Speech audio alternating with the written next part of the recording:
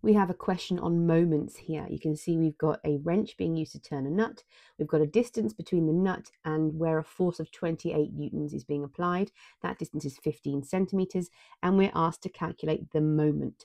So for this, we go to our formula sheet and we know that moment is force times distance. What we have to spot here though is that our distance is measured in centimeters, so we must first convert that into meters. Then we can substitute that into our equation, and that gives us an answer of 4.2.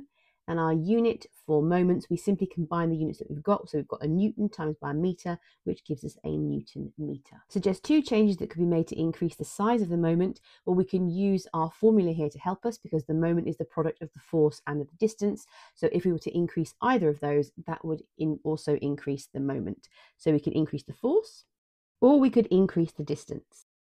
Now that could be by using a longer wrench or something like that, or just moving it further from the nut.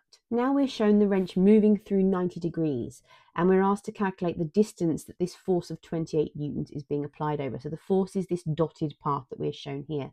They've told us the circumference of a circle is 2 pi times by the radius, and we're being asked to calculate the distance in centimeters. So now we need to leave our radius in centimeters. So the first thing we do here is say, okay, well, our circumference is then 2 times pi times that radius of 15, which gives us a circumference of 94.2 centimeters. But we are told that it is equal to a quarter of the circumference of a circle. So we don't have a distance of 94.2. Instead, we have a quarter of that. So 94.2 divided by 4, and that gives an answer of 24 centimeters.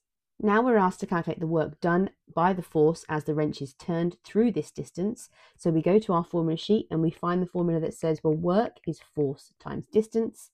The force that we've got being applied is that 28 newtons, moving through a distance of 24 centimeters.